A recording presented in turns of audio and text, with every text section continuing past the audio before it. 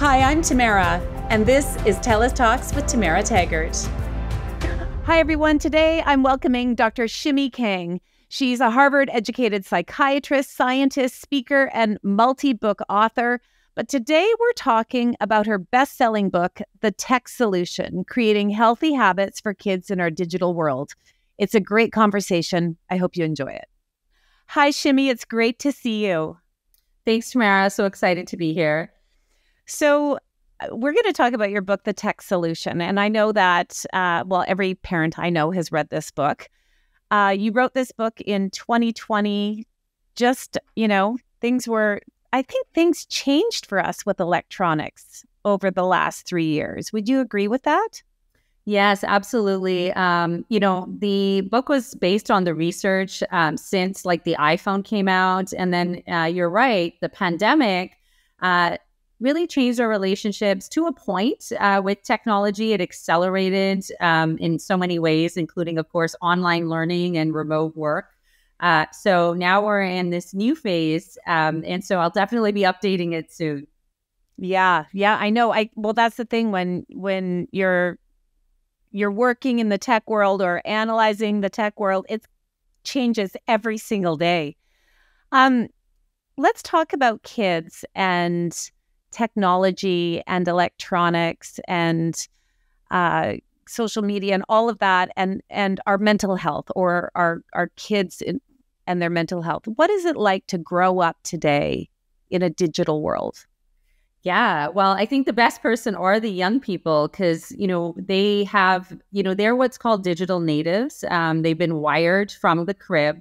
Technology is like air to them. And that's really important because that's very different than how we grew up. We are called digital immigrants. We learned it later in life. And so right away, you have a mismatch between our intuitive knowledge, our lived experience as parents and teachers and caregivers, and this generation. So I think that's super important. And the generation gap has never been bigger, partly because of tech. We have to ask our kids how to use our phones or our TV remotes. And that actually changes the dynamics, the power differential a little bit, as opposed to previous generations. So it's a very interesting moment in time. I think the use of tech and how we are using it instead of how it's using us is one of the most important issues in general and definitely in parenting today. So the U.S. Surgeon General, he just wrote something, Dr. Murthy, about social media and mental health. We're in a crisis. It's only going to get worse unless we do something about it. Would you agree with that? Absolutely. Absolutely. And I do want to say it's very important not to villainize tech because we're going to talk a lot about the negative impact of tech. And I opened the Tech Solution book with this concept of fire.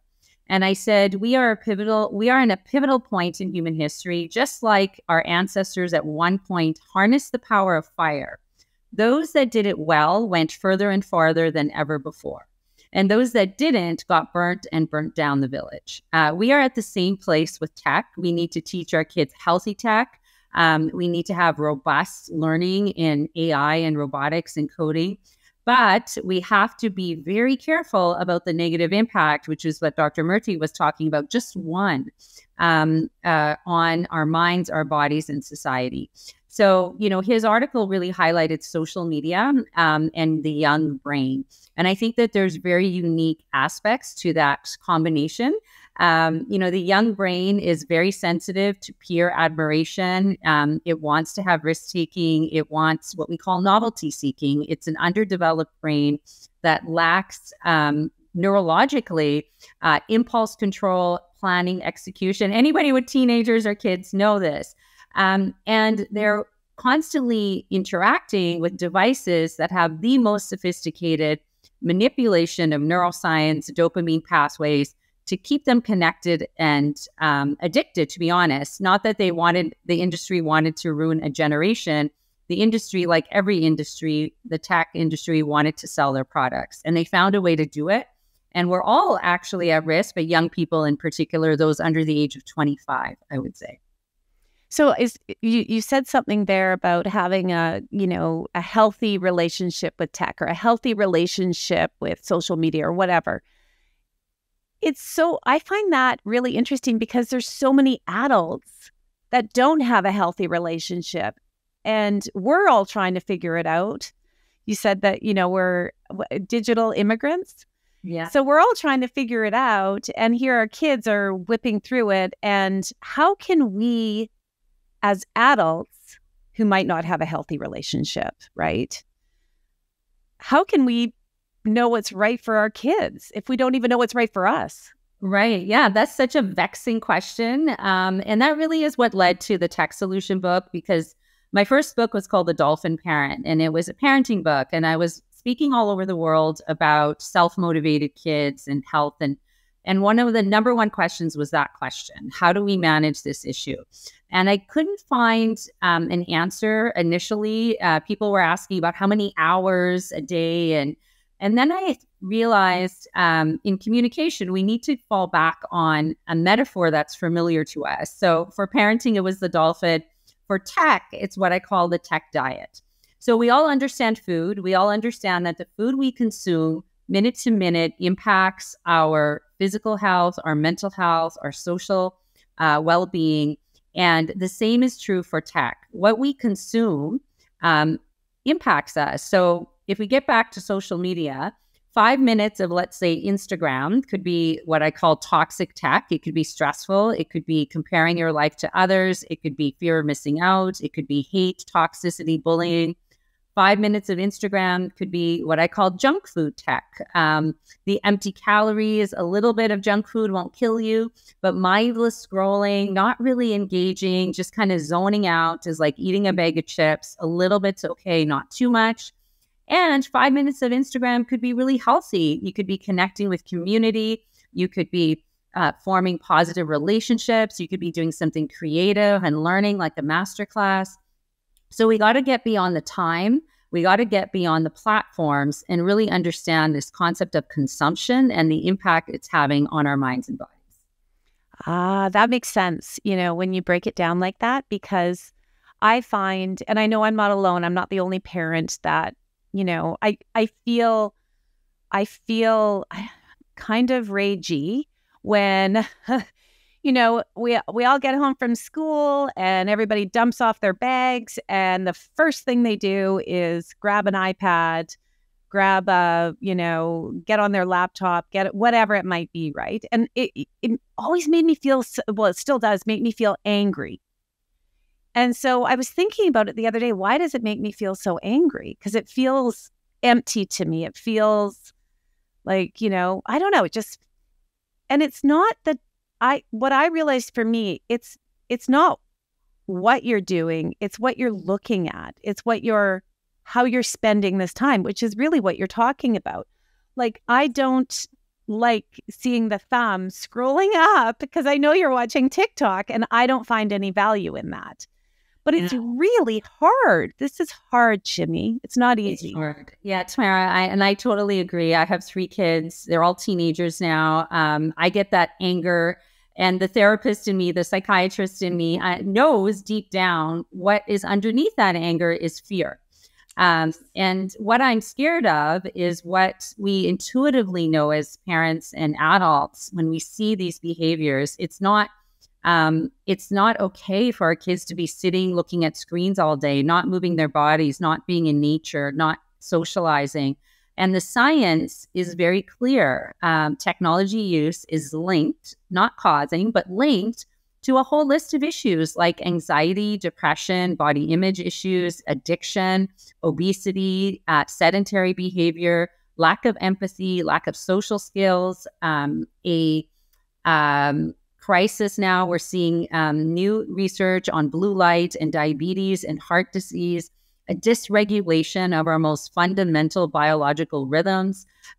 So, we know this in our hearts because we did grow up like this and we knew what felt good. And so I think that explains this collective angst we have as parents and teachers and people who work with young people, when we go to a soccer pitch, when we go to a mall, when we go to a restaurant, Yes. and babies are looking at their phones and getting the diaper change. And I know it makes it really easy to change a diaper, but that dance that we have, that facial expression, that engagement, that's what's called neurogenesis. And these are just pivotal to our human health and well-being. It's interesting because in a lot of ways, we know so much more now, right? We have the science to back up what happens in our mental health. And I think maybe we're probably better at identifying mental health challenges in children than we were, say, 30, 40, 50 years ago, right? We know all this information, yet I feel like in a lot of ways, social media, right?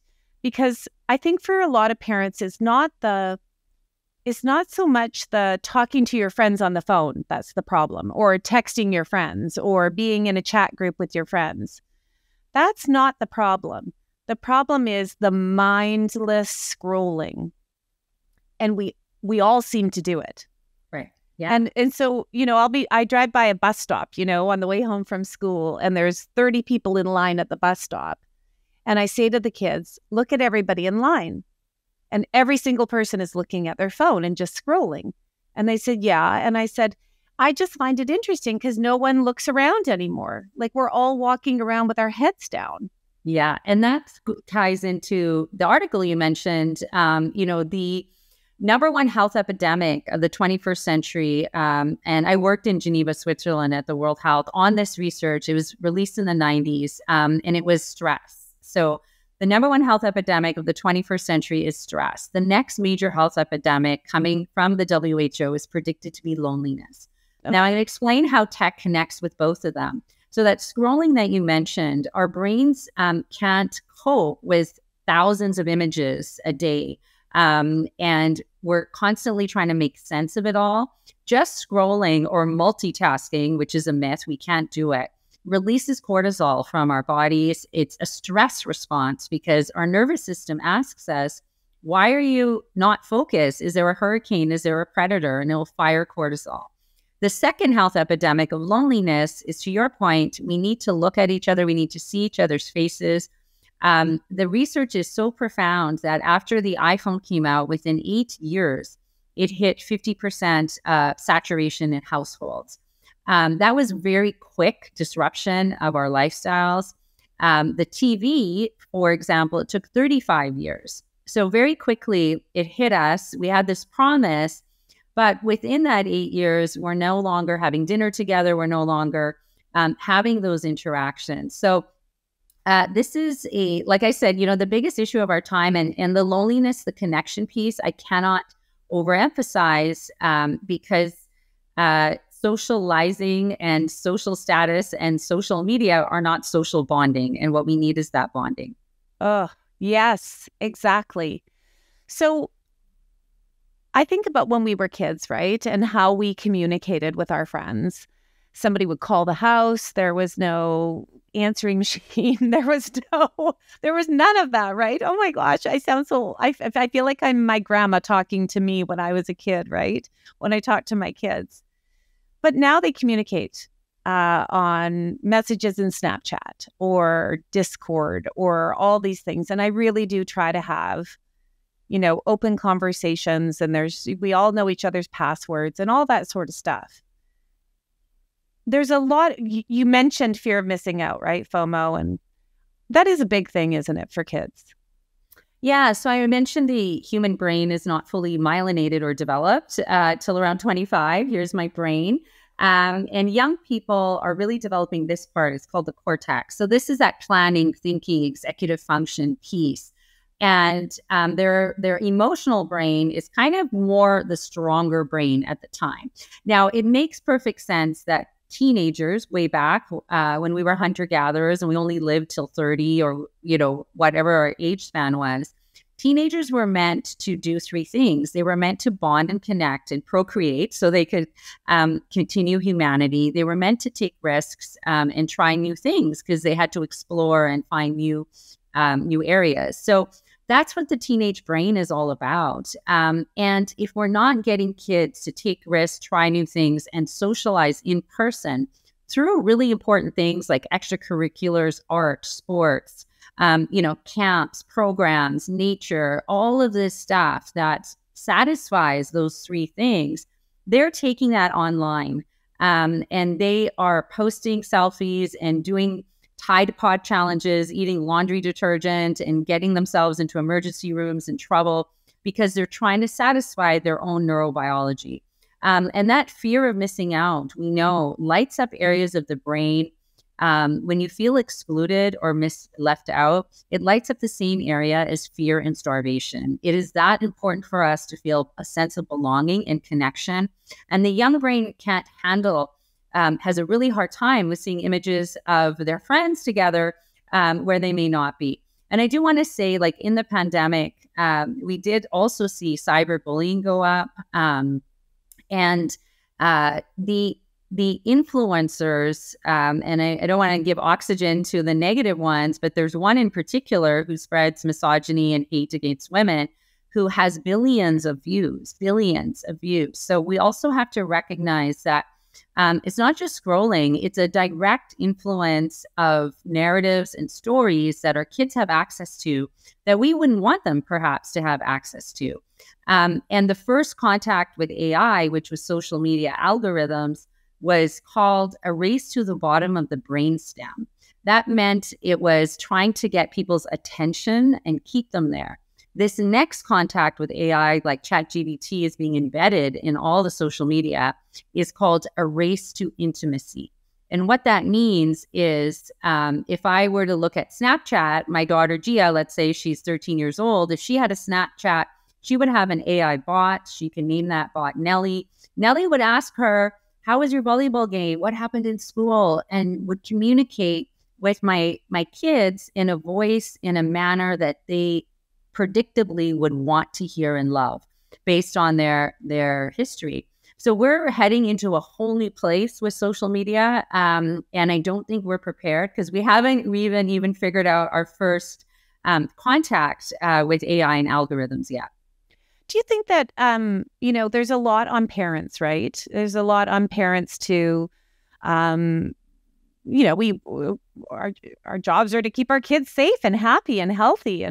And so this could easily go sideways with social media. If not, you have to be aware and on it like you would with any other, sending your kid out into the world in any way, shape, or form. Do you think that it should only be on parents? Do you think that this is a parent's job to figure it out for their kid?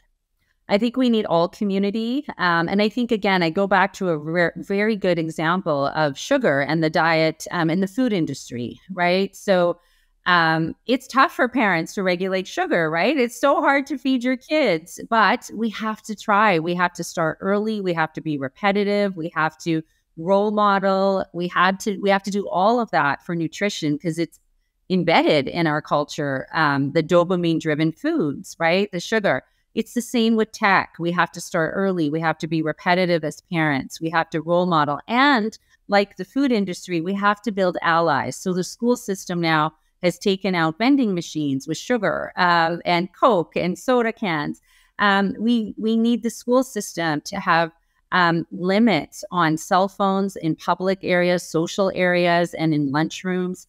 That's what the Academy of Pediatrics is calling for. No screens in mealtime and social areas. So that's lunchrooms, cafeterias, and hallways in the schools. I'm all for very robust, powerful tech in the classrooms. Like I said, coding, AI, we have digital design, but we can get rid of the junk tech outside of the classrooms. And yes, we also need regulations. We need government. We need family doctors screening for addictions, video game addiction and internet addiction. We need pediatricians. So just like how it took us 50 years to wake up to the obesity and diabetes epidemic, and in the United States, it's the first generation destined to not outlive the one that came before them. And this data is in Canada too now. And it's a combination of a very unhealthy lifestyle that took us too long to figure out. But now we can use that familiar model and take action a lot sooner. Yeah, we can't wait 50 years for sure. I just want to mention that we like to give back by thanking our guests for being here, and we ask them to choose a Canadian nonprofit that we can give $500 to in your name, Shimi, and you chose Science World. So thank you very much for choosing them, Science World in Vancouver, and we will give them $500 as a thank you. Thank you. And I'm so passionate about science because I feel it holds the answers to a lot of the things we're dealing with right now, and they do such a good job. Absolutely, I totally agree, and that's why I like this conversation with you, because I mean, you're not just making stuff up. This is science. This is backed up data of what we're living in right now, and as we're trying to find our way, and it's daunting for a parent. It really is, especially if you're struggling with your own, sort of unanswered addictions, whatever it might be. Like, I mean, I'm no different than anybody else. When I'm waiting in a doctor's office or whatever, I scroll Instagram or Twitter and find out what's happening in the world, right? But I no longer bring a book with me. And it's like, what is going on? I just bring a book with me. So I was going to say, speaking of science, it's really important to understand there is a counter kind of science to regulation, which is this concept of self-regulation. Like, teenagers need to just figure it out. We can't impose restrictions. And getting back to the teenage brain and what we know about it, it is very hard, to your point, Tamara, for adults to self-regulate, right? In the doctor's office, in the bus stop. So to expect young people to do it without our guidance, help, and our limits is not realistic. But there is science of self-regulation and experts pushing it, and it is being often driven by the tech industry themselves. Just like fat was the bad person, and it was really driven by an industry that was pushing, the carbs and sugar. So we just always have to be careful of good science and where it's coming from too. Oh, that's so interesting. I never thought about it that way before, but that makes sense. Yes, of course. So let's talk about some house rules or some healthy habits that we can work on with our kids, our family. Maybe it's your husband or your wife that needs some attention too, because I would think that it all really applies to all of us. We're talking about kids mostly here, but I'm sure that some of your suggestions will work for all of us. So what are some healthy habits? Yeah, so it's just like sugar, I think. And I think there's going to be a list of house rules in the show notes too, but some really simple things. So some screen-free areas of your home. So pick the kitchen table. For me, it's kitchen table, dining room table, the car, including if you're carpooling friends. And it works really well. The kids listen if you're giving them a ride.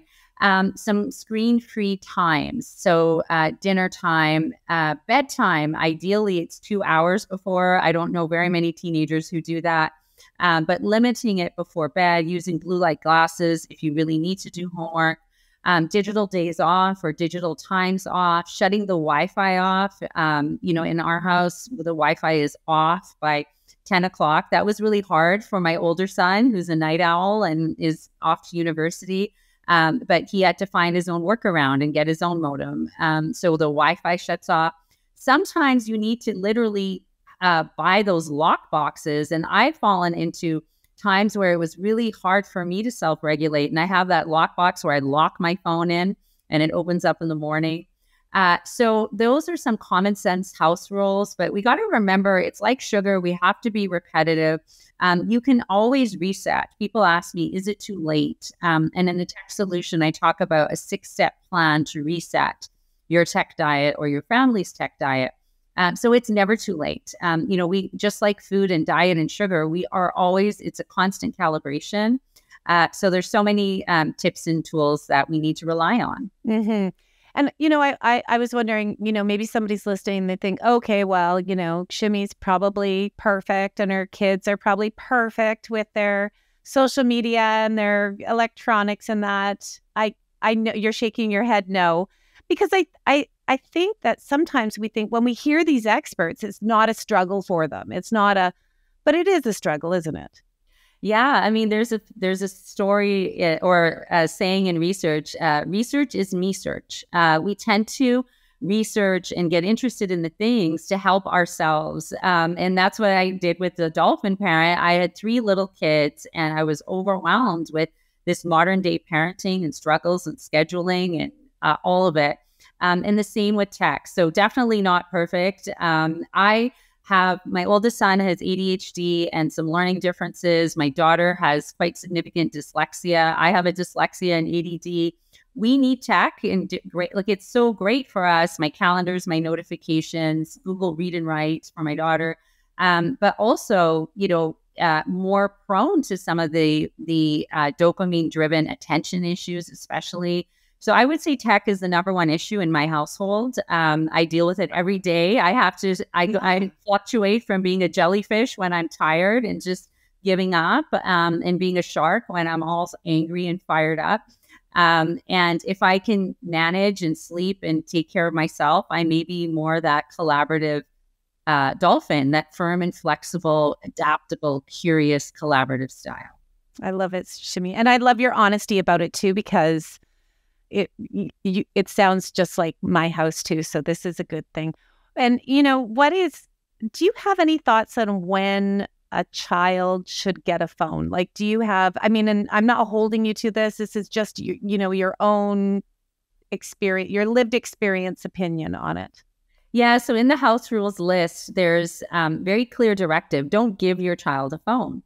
Let them borrow yours, because unless they can afford it and pay for it, you want to keep some authority over it. So you let them borrow yours, just like you let them borrow your car. And when time is right, that's why you have the passwords, you manage, you help guide them towards healthy use of it, and you can take it back because it's not theirs, it's yours.